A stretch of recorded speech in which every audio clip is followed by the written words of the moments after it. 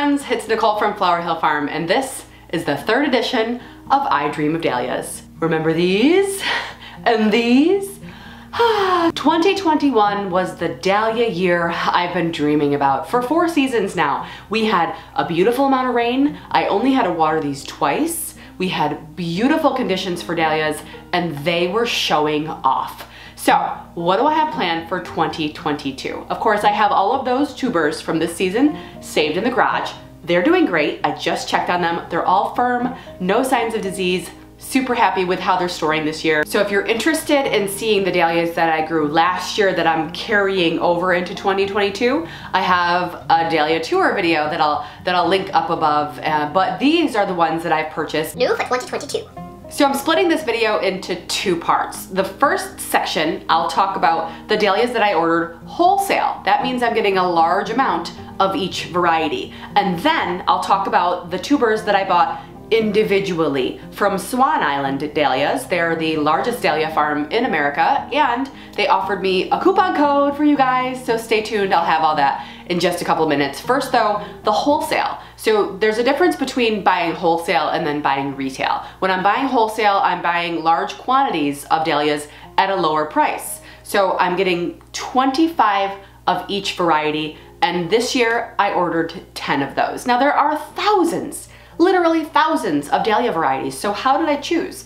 Well, I really thought about what I was lacking last year when it came to color. And the first color that popped in my mind was yellow. I was missing a yellow dahlia. So I definitely started with that. American Sun, this is the first variety. It's described as a great cut flower with a 6-inch bloom. Now sometimes when blooms get larger, they don't really make a great cut flower. They don't last as long in the vase, but this one is said to be a great cut flower, so I'm excited about that. But I definitely was missing this shade when it came to fall because my dahlias really aren't ready until August, September, you know, when people are thinking about those fall colors. So yellow was something I wanted to add to my lineup. The next one in the yellow line is called Buttercup. Now this is a more pale yellow. You can definitely see the difference here.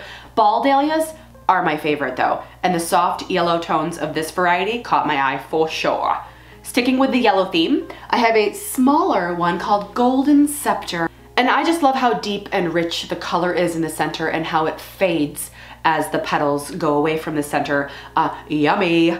Okay, so from yellow to orange, the majority of my dahlias are going strong when everyone's ready for fall, like I said. So naturally, I wanted to up my orange game this season. I grew a lot of Cornell Bronze last year, which is technically orange, but really it's more of like an apricot-y, creamy rust color. So I wanted to get more orange varieties in there. The first one I have on my list though is called Jamanda. Now Jamanda, I'm told, can look a lot like Cornell Bronze. I'm excited to grow them side by side and compare the difference. I think this one might be a little bit on the darker side. I remember the first time I ever saw a Jamanda dahlia was from my friend Gina. I was buying some flowers from my flower friend Gina, and she brought me a bucket of these Jamanda, and I just remember falling in love with them instantly. Been wanting to get that one here on the farm, so I got it. They're just so rich, and I'm excited to see the difference between the Jamanda and the Cornell Bronze. So another orange edition is called Orange Pico. This one literally took my breath away. I love the changes in shades throughout each petal. It's so magical with shades of apricot and deep orange. I cannot wait. A lighter shade in the orangey peach family is actually Peaches. It's called Peaches. This is a highly sought after variety. There's also one called Peaches and Cream. There is some debate on whether or not they are the same. I've had people buy both and grow them and have them look identical, and I've had people say that no, they actually are different, so we'll have to see. I sense a theme here because here is another creamy, delicious orange shade, Joey Linda. Again, ball dahlias are my favorite. I think the texture is just so fun to look at and to touch. Touching dahlias are, it's kind of like a little fetish, a dahlia fetish. So from Joey Linda to Linda's Baby, literally, it's called Linda's Baby. I don't think I need to say much about this one. Just breathe her in. She's fantastic, yes. Okay, so I'm really concerned about the next one actually coming to my farm because I feel like I've been cursed when it comes to Breakout. I love the Breakout Dahlia. I grew it in 2020. I ended up lifting the tubers at the end of the year to find them diseased, so I had to toss them all out. And last year I ordered 25 as a wholesale, and I had my order canceled at the last minute in the spring. So cross your fingers that Breakout is actually going to make it to the farm this year. It's just so romantic and beautiful. I love this dahlia. I know Erin from The Impatient Gardener also loved this dahlia. And Laura from How's It Growing New Jersey actually just posted a picture of Breakout on her Instagram this morning. So I really, really loved this one. And finally, in the wholesale list, we have White Wizard.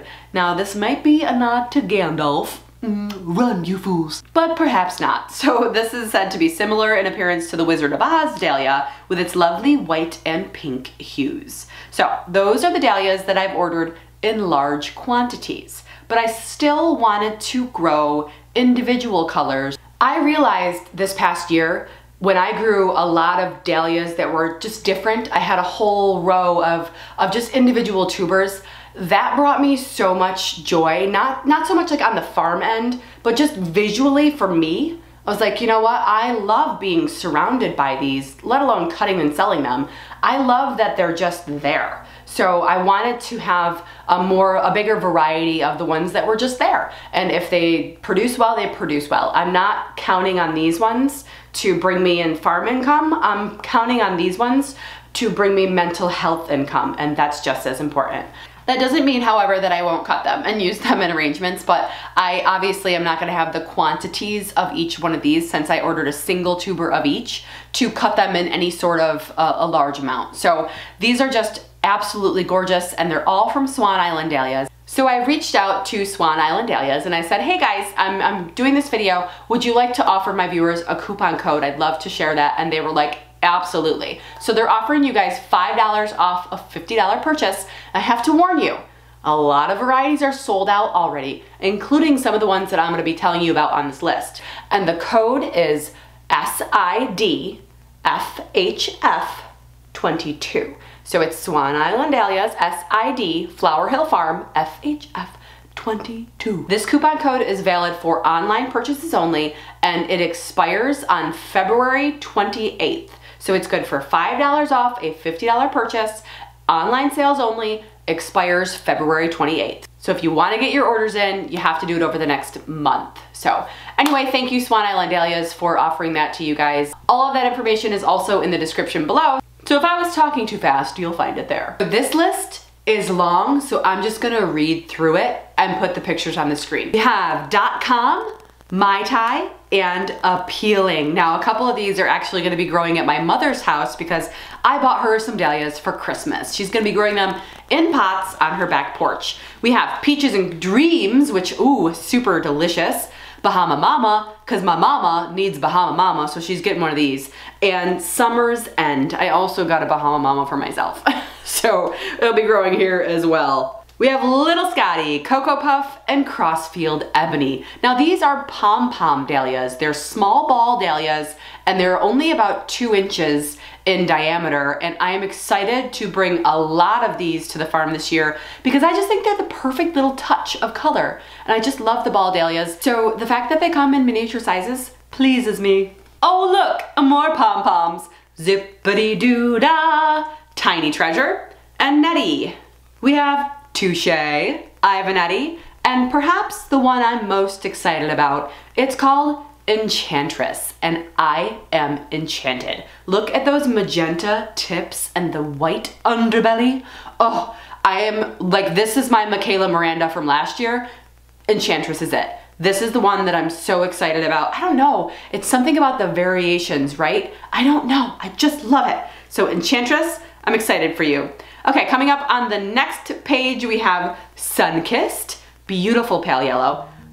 Oh, I say beautiful right next to Blutiful. Blutiful is this just lavender, lush deliciousness. I'm so excited about it. And then we have Midnight Moon, that is just beautiful white with pink creamy edges. Moving on, we have Oregon Rain, Brookside Cherry. Look at those cactus petals, I love it. And then Candlelight, Candlelight.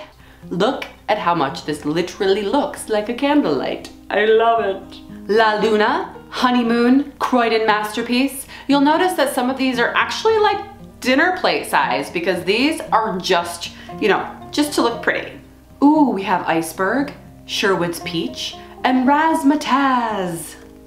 Chewy, Foxy Lady, and Rebecca Lynn is not normally a color I go for. If you recall earlier this spring, I had a little bit of an issue with a pink tulip that I was growing. I think they were called like Pretty Princess tulips.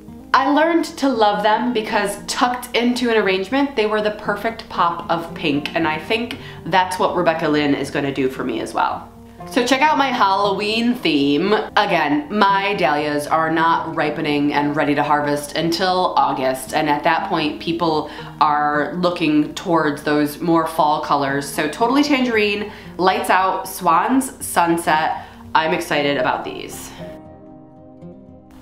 Another cactus variety in Miss Rose Fletcher. And then we have one, I think it's a coralette, the Cherubino. It's so beautiful. One of my favorite arrangements always have these collarettes in them because they just pop and you can't really tell, is that a Cosmo? Is that a Dahlia? What is that? It's really beautiful. And then My Forever is something that I've been wanting to try for a couple of years, and I have friends who grow it and love it. So My Forever is coming home with me. The orange shades continue with Good Day, which has a beautiful burgundy purple undertone. Mary Jo, which is more of a creamy apricot. I also have a cousin named Mary Jo, so that was obvious.